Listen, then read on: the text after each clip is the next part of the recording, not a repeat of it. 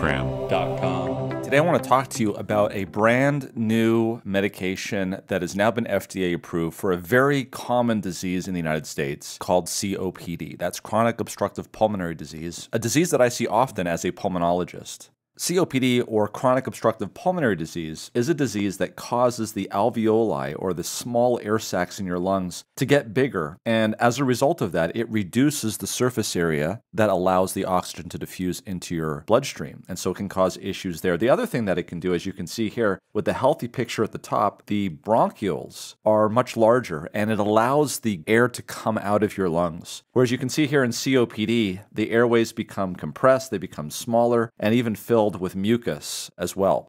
So COPD is a range of specific diseases: emphysema, chronic bronchitis. Technically, it also includes asthma and bronchiectasis, depending on how you define it. But these are the major things. Number one is you have airway obstruction.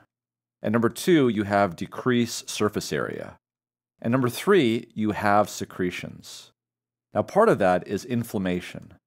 And today we're going to talk about how this can actually be alleviated through a new medication that's just been FDA approved. We haven't had a new medication in the management of COPD in over a decade. So the definition of COPD is a FEV1 divided by FVC of less than 0.7. Let me unpack that for you. So there is something called spirometry, which is part of a pulmonary function test. And during that procedure, you're asked to take a deep breath in and then to blow it out as hard as you possibly can. All of the air that comes out in an unlimited amount of time is known as the forced vital capacity. That's all of the air that you can blow out. And at the same time, what they're doing is they're measuring how much air you can blow out in 1 second. That's what that little 1 means here on the FEV1. The question is can you blow out 70% of the air that you can completely blow out in the first second? And if the answer is yes, or you can blow more than 70%, then you don't have COPD. On the other hand, if you are so obstructed that you cannot blow more than 70% of the air in your lungs out in the first second, then you have COPD by definition. And we can classify how severe that COPD is based on the percent predicted of that FEV1 for your type of lung size. So if it's between 80 and 100% of predicted, it's stage 1. If it's 50 to 79% of predicted, it's stage 2. If it's 30 to 49% of predicted, it's stage 3. And then finally, if it's less than 30%, it's stage 4. And so we call this mild, moderate, severe, and very severe. And as you can imagine, the treatment for this type of thing is to take the bronchiole, which is small, and to make it larger. That's one of the major ways that we can get air out faster.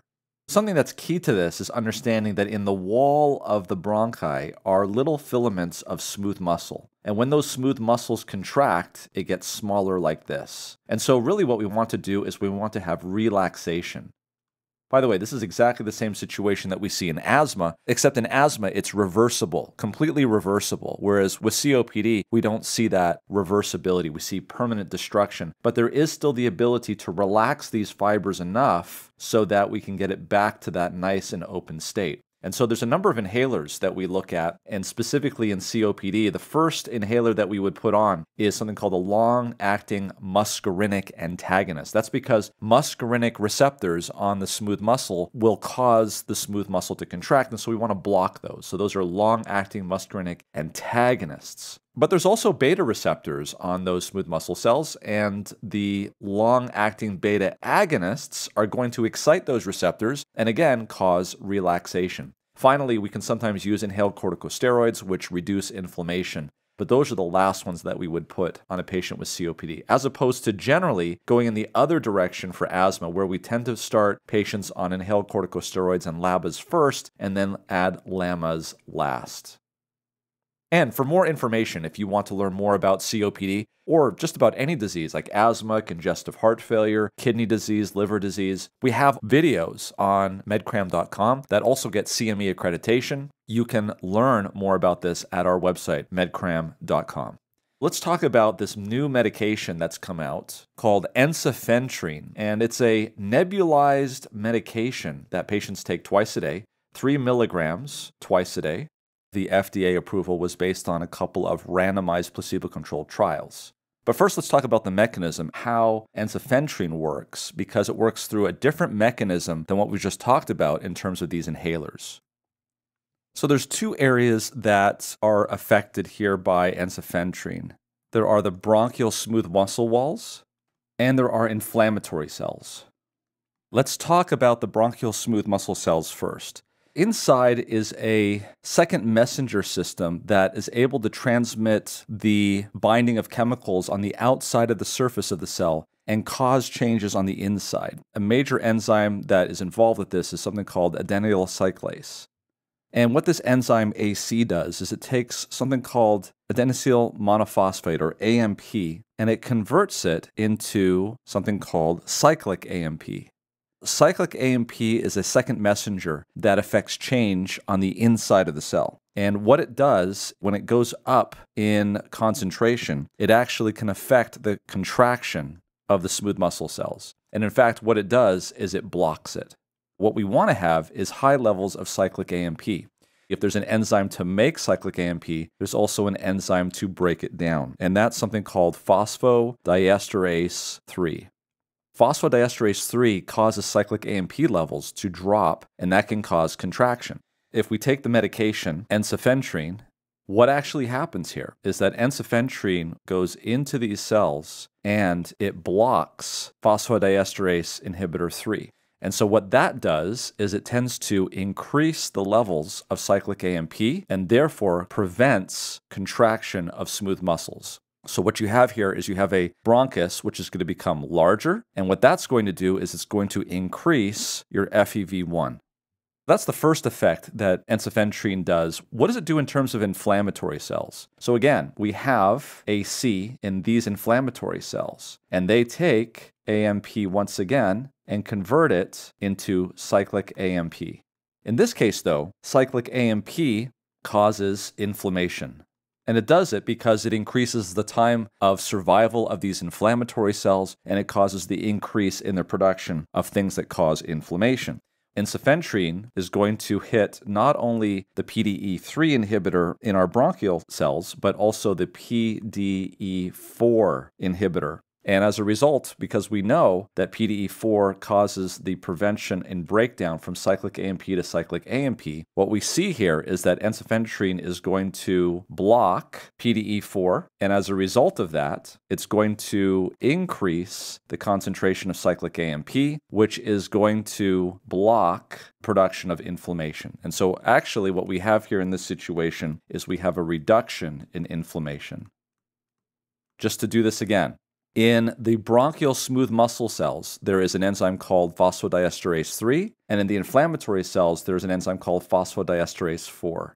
Both of these enzymes are responsible for breaking down cyclic AMP, but we want cyclic AMP in both of those cells. And so what we do is we inhibit both of those enzymes that break down cyclic AMP, and as a result, we have an increase in both those types of cells, and both of those types of cells, cyclic AMP is going to respectively reduce contraction, and it's also going to reduce inflammation. So what we get is an increase in FEV1 and a reduction in inflammation. That's what happens at the cellular level. Let's see how that actually translates into randomized placebo-controlled trials. 2 randomized controlled trials. One was Enhance-1, Enhance-2. There were about 700 patients in both of those. And what they found in terms of endpoints, and what they were looking for in the endpoint, was the change in FEV1, as we've already talked about.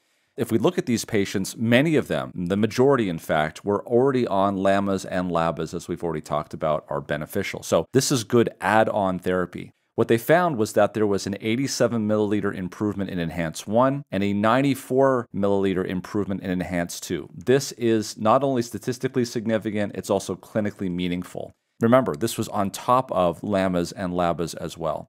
Because we showed that it could reduce inflammation, a good question will be whether or not it was able to reduce acute exacerbations of chronic bronchitis that often get people into the hospital. And those 28-day mortalities for that type of a diagnosis are on par with people being admitted to the hospital for an acute myocardial infarction or a heart attack.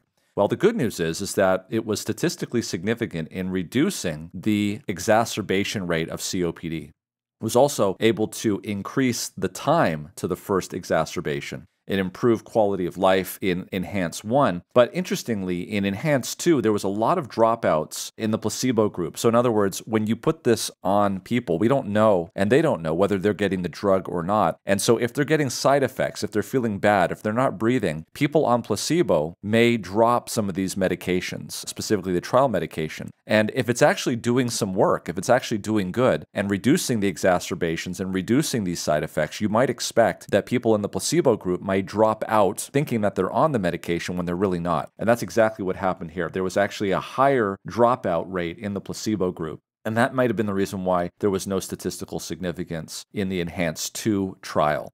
In terms of adverse events, it was about the same. It was in Enhance 1, it was 40.3% in the placebo, slightly higher in the intervention group at 46.3%, but it was almost identical. In fact, maybe a little bit higher in the placebo group in Enhance 2. In terms of serious adverse events, you can see them listed here: pneumonia, GI side effects, cardiovascular events similar to placebo, and again, similar to placebo. In terms of treatment withdrawal, as we said before, 24% in the intervention group and 32% in the placebo group. It's not unusual to see higher dropout rates in the placebo group, especially if the drug is actually doing what it's supposed to do. And then in Enhance 2, there seemed to be an increase as well in that placebo group.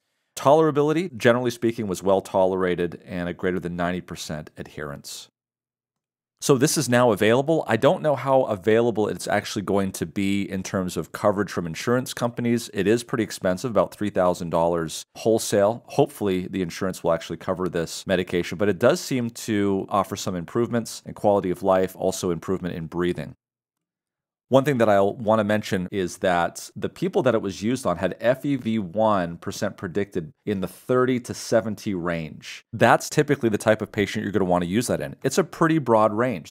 As we talked about before, this would be people who are in the moderate and all the people that were in the severe group, but not the mild group. Now, that's important to understand because back in 2011, we had the FDA approval of rofimilast, which was also a PDE4 inhibitor, and it did reduce exacerbations as well. However, that one was FDA approved in people who had less than 50% predicted FEV1 and had had an exacerbation in the last 12 months. This here is a little bit different than that in that it's a little bit wider of a inclusion group, so not just less than 50%, but less than 70% down to 30%. And there is no requirement to have had an exacerbation in the last 12 months. I have no financial connection with this medication or the manufacturer in any way, shape, or form. This is actually also being looked at, by the way, in patients with bronchiectasis. I hope this has been helpful. If you like this video, please give us a thumbs up, subscribe, and join us at medcram.com.